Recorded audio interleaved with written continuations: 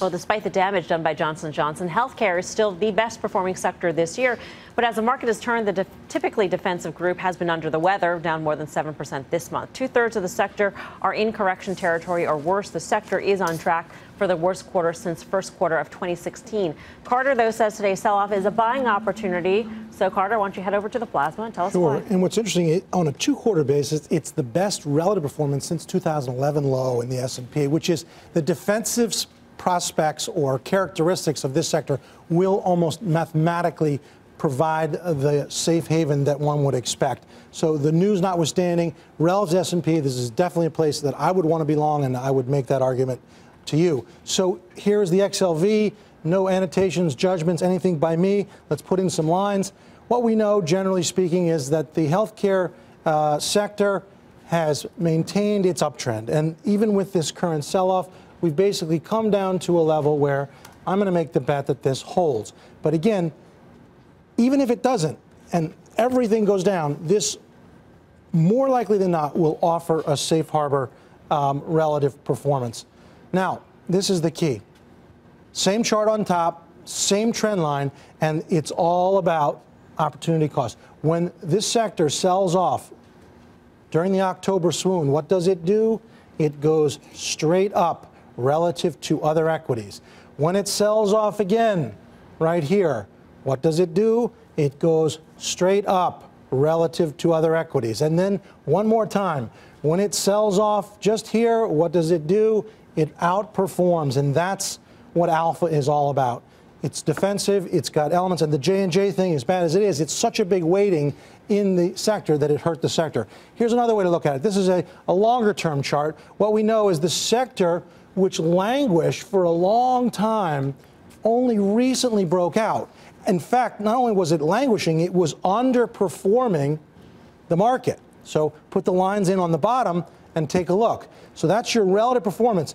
During a bull phase, during a sideways period for the sector, you have underperformance, of course, to the ascending market. But the fact that we've broken above that downtrend on a relative basis is very, very constructive.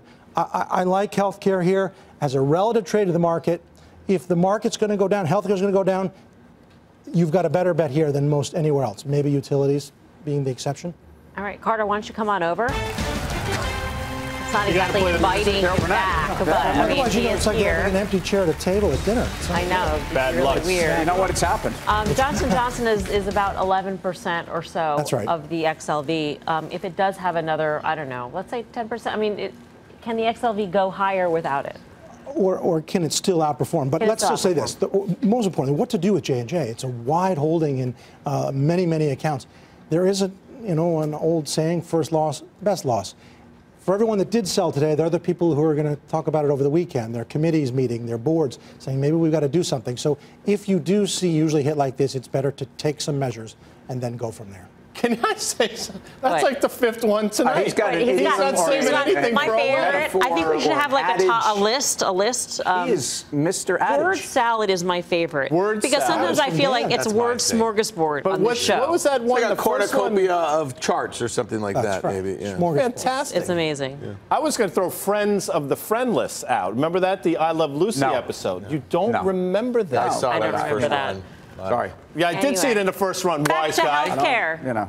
Back to healthcare. If forced to choose a defensive sector, Tim. Look, I think healthcare earnings are more defendable in this environment, even with the cyclical headwinds for the economy. Remember, the healthcare sector was the place to hide out actually when we were getting this growth scare in 2016. So I would just point out, though, this market has held in, and I mean the healthcare sector, way too long relative to the rest of the market, and it can't defy gravity. Well, but no, it was underperforming for the past 3 years. It's only just started coming to life, right? I mean, it underperformed. Well, but I would approach this from J&J trading at roughly 27 times, 28 times earnings. Not terribly cheap. Maybe they're not considered healthcare. Maybe you look at a UNH, also not terribly cheap. So what was defensive because there was earnings to back it up, and granted, your chart points out that at a time when other stuff was ripping, these things were underperforming because, in fact, they're more conservative.